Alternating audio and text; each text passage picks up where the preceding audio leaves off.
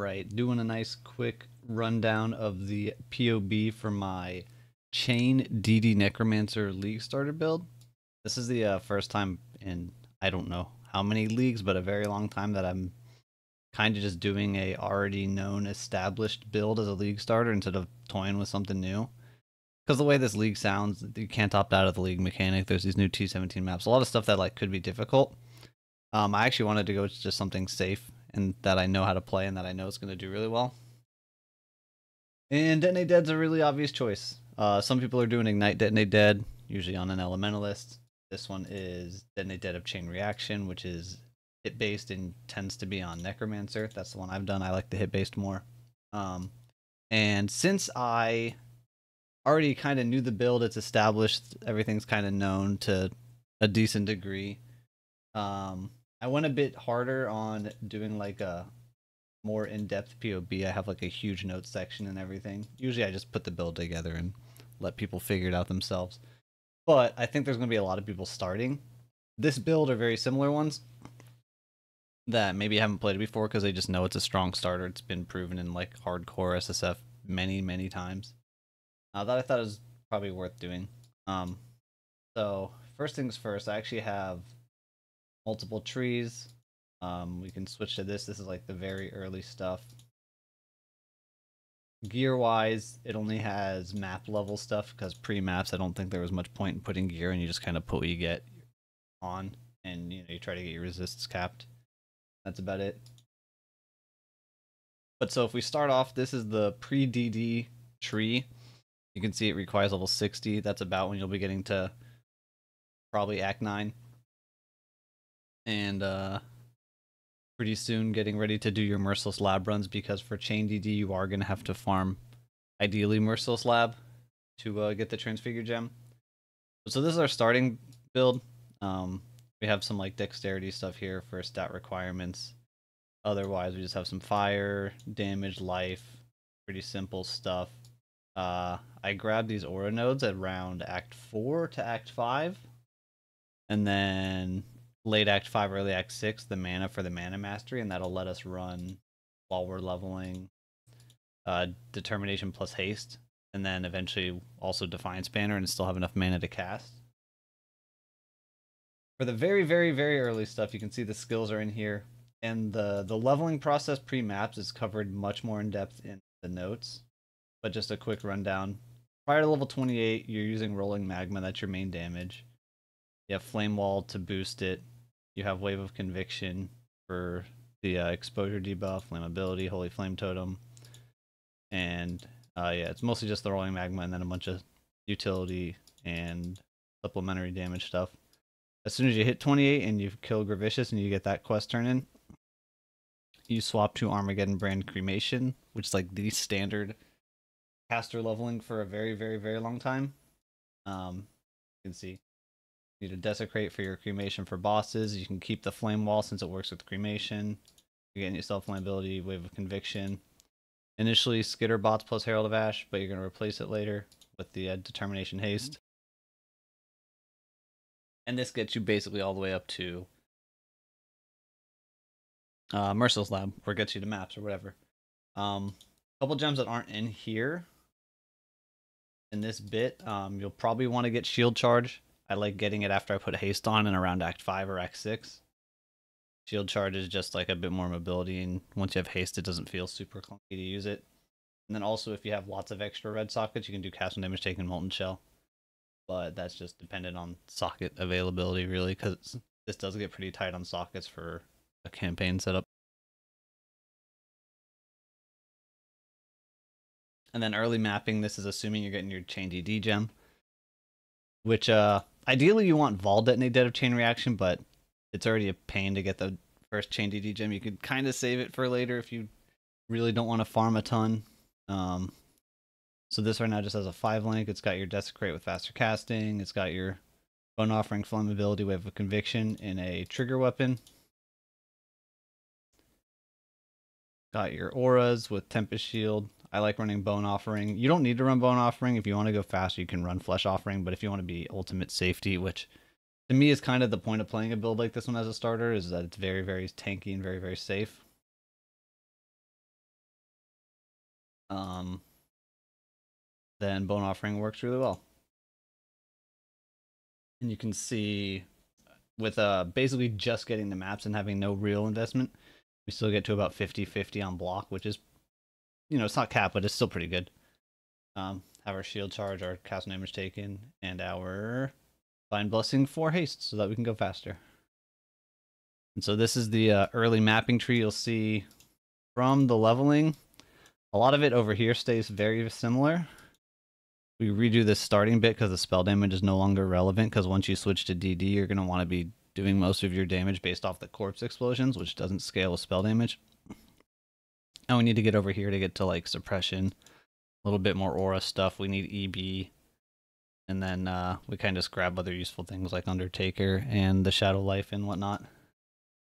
And this gets you up to, at least level 90 pretty easily. And this is where you'll be just kind of cruising through map progression, presumably.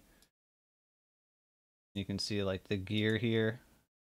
At level 91, this PoB right now has 5.7k life. And it says about 6 million DPS actually with the detonates ramped up. It might be a little bit off because the config is set up for the end game, not for this point. So there might be some extra ticks on.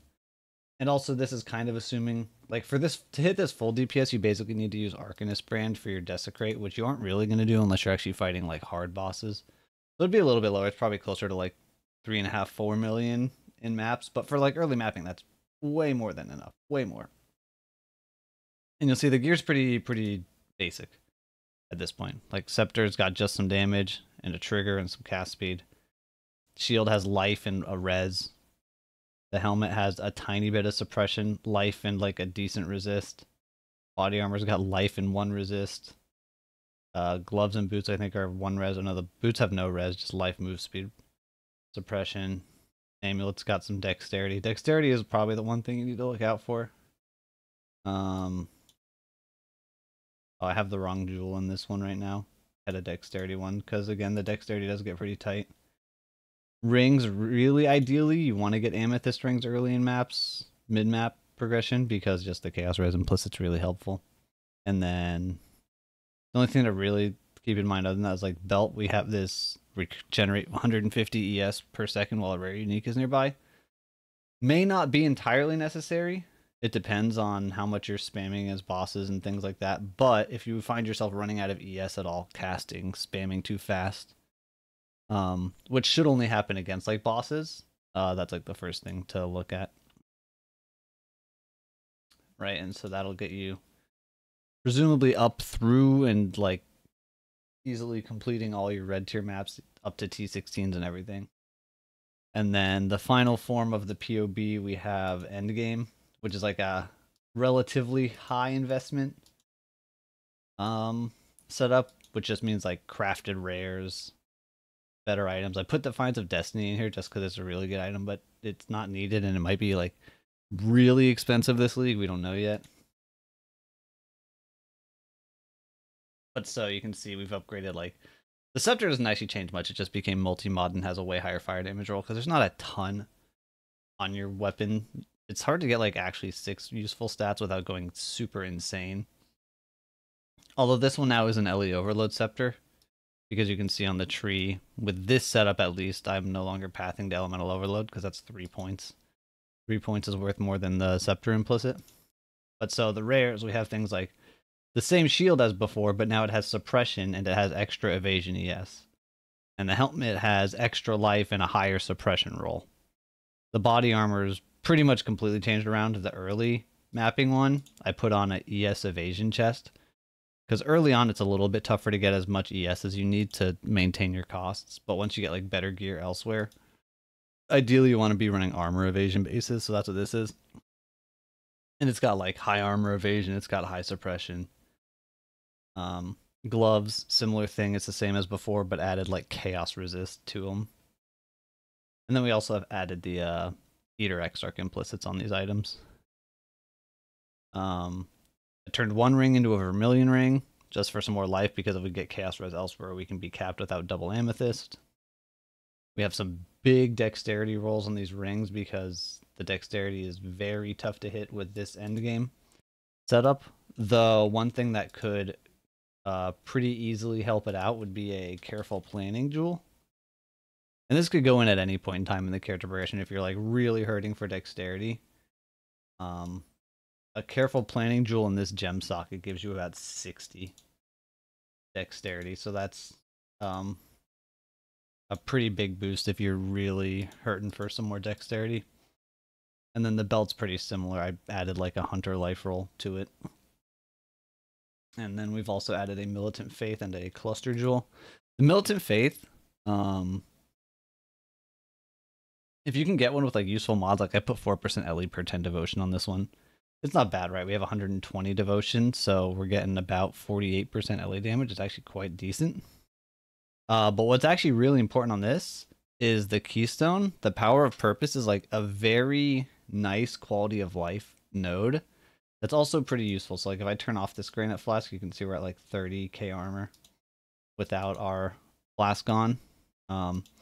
This node is giving us about 5k armor, but also it's doing that by converting mana into armor, which means our Divine Blessing haste, you can see that normally would cost 600 ES. 600 mana cost becomes ES, right? So that's like a huge chunk of our ES. The cost goes down because we have less mana, and it's based on our mana, right? So it makes it a lot easier to cast that, and it gets rid of the need for linking the haste Divine Blessing to an inspiration. So it saves a gem socket, in addition to giving some armor and some damage. It's just really solid, like solid stat-wise and very good quality of life. One thing to be careful with this is to make sure that it's not like converting notables. Militant Faith has a chance to convert notables. Like you can see this one. This is a converted notable. Because normally this is Vampirism, which gives some recover life on kill and recoup. It's getting converted. You don't want it to convert your melding or your Undertaker nodes. Realistically, there's a chance like Undertaker could get converted into something that's randomly really, really good. And you actually like it, but it's probably not going to be the case. And so with this is like, again, pretty decent investment endgame setup. But this, at this point, you're going to be very comfortably killing any non-Uber bosses. You're pretty much ready for Uber bosses even. But you might want to like have some alterations ready for like, if you're running Exarch, you know, you can drop Grace and run Purity of Fire, which actually this league is going to be kind of awkward because they got rid of Varici white sockets, so I'm not sure how we're going to handle gem socket swapping as much. We'll have to get white sockets some other way, I guess.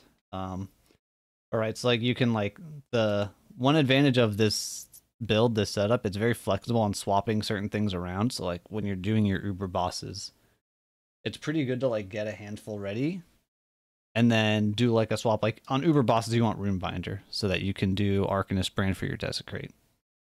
Right? And I'm not going to go into super depth on like that type of endgame stuff with this. This is kind of just to cover the general mapping endgame. But point being, at this point in gear, you should be plenty strong enough to take on those Uber bosses and also those like the new T17 maps and whatnot. So that's like the three main points of progression in the PoB. You've got the pre-maps, you've got the mapping, you've got the higher investment endgame mapping. And you can see it's like, it's quite tanky. The max hits aren't super, super high. They're like acceptable, but again, for like non-Uber stuff, they're plenty high. And this is also a build that's capped spell block, almost capped block with evasion and armor. And in this particular setup, Defiance of Destiny, like you're not dying in maps with this. It's almost impossible to die in a map with this setup. Unless you get outright one-shot by like a enemy DD or something. But otherwise, you should be plenty good to go. So that's all the like basic PoB stuff, right? So I've kind of got like 3 builds in here as one. But then I have this whole note section, which I'm going to very quickly try to cover if you need some more help figuring things out as you go. At the top, you can see it's just kind of saying if you're looking at different versions of the build, like the end game versus the early mapping, you have to change it in the tree, the skills, and the items. That's very important. I also do have a setup with 4th vow in it. Right? End game 4th vow, end game 4th vow, end game 4th vow. This was just looking to see what the numbers would be like on a 4th vow setup. Although I think I might have messed something up because the max hits are not as high as they're supposed to be. The fizz hit's supposed to go down, but the LE max hit is supposed to go up. Oh, this doesn't have the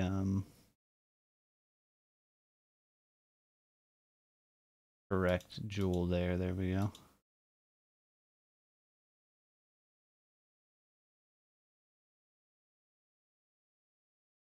Yeah, okay, hold on. Oh, I was on the wrong tree. That's why. D.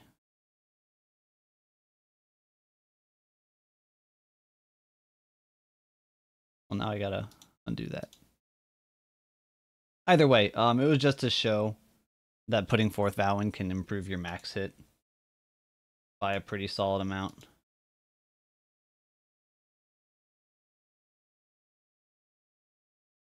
At the cost of some fizz max hit and some other quality of life from like having that militant faith, whatever. But I didn't put a ton of time into that one. It was just to show that it works. Spectre stuff about Spectre notes. Just how to get your Spectres going for Detonate Dead. And where some of the ones that people use now are from. And then we have basically leveling mini guide. Kind of lists what gem sockets you'll need. Because the biggest thing progressing through Axe is actually just making sure you have items with the right sockets so you can put all your gems in. Especially as Necromancer, because you can grab Commander of Darkness from your first lab for 30 all res. Like usually leveling gear wise, you just need all res. You need your resists capped or you want them capped. And then like life rules, which is easy. So like this, it's very important to make sure you're getting your sockets. So it covers all the sockets. I tried to color code any point when we were showing new gems so you could kind of see like, oh, there's a ton of blue gems you're going to need. It also lists out the exact gems that you need, socket colors. Act by act by act.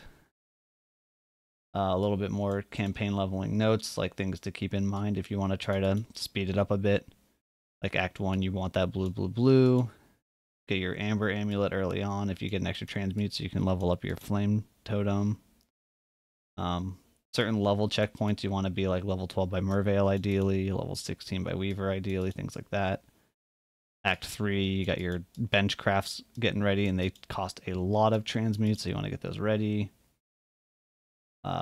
Little ascendancy thing, ascendancy order. You do want to get a Detonate Dead gem before you run lab, just in case you get lucky and you see the like turn a gem into the transfigured of the same gem. That would be very unfortunate if you found that and didn't have a DD gem on you. And then this bottom bit is about like mapping notes, kinda like early mapping priorities for gear. There's not a lot to cover in early mapping because once you get DD, you kind of just playing the mapping game and going. But I tried to quickly put together a list of like the order of stat priorities. It's not like a super hard like you have to do them in this order, but just like what I could quickly think of what I thought was like the important order to prioritize. Like obviously getting capped res and having your stat requirements is very important. And then I like getting to positive chaos res, getting some life, getting enough ES for EB so you can do your divine blessing. That's pretty big. Then you start working on like getting some suppression, get a trigger weapon from betrayal, blah blah blah blah blah.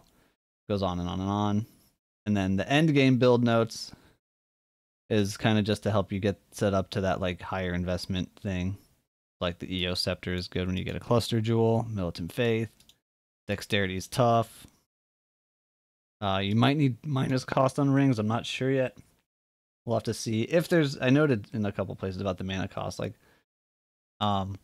technically, if you look at the ES cost per second, it says 439. We don't sustain that. We do not get quite that much back. I think between Leech, ES recharge, and the ES regen on the belt, we can get like 400 ES per second, and then there's this much getting used at 60 corpses consumed recently. It could go higher, it could go lower. Like at 100 corpses maxed out, it's 500, you know.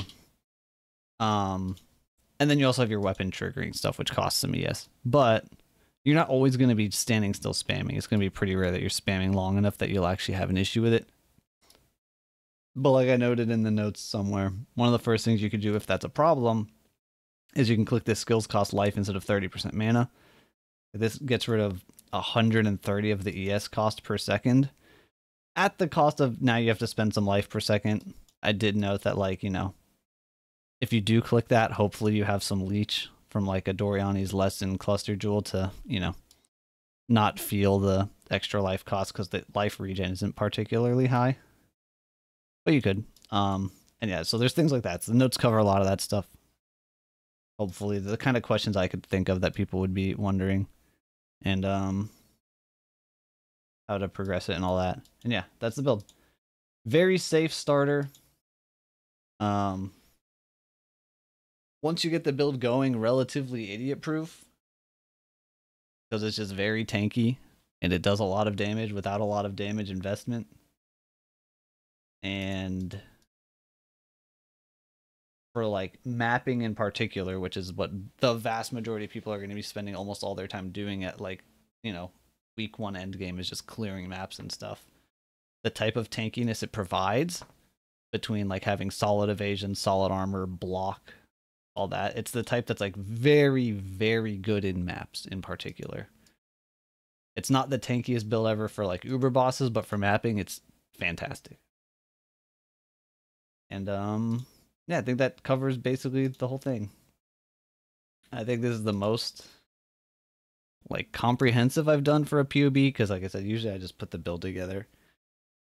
And if people have questions about specifics, it's just free to ask. But I think this league in particular, there's a lot more value in having a bit more comprehensive, because the way the league mechanic is set up where you can't opt out of it, and a couple other things are going to lead people into looking for more established league starters. And it seems like actually not that many people have actually played DD, even though it's been incredibly strong as a league starter for like I think 3+ years now. So yeah, and the build is called DD for noobs because that's pretty much what it is. It's DD for noobs. Hope this video explanation was helpful. And if not, hopefully this massive list of notes and all the different build variations are helpful. And yeah, thanks for watching. See ya.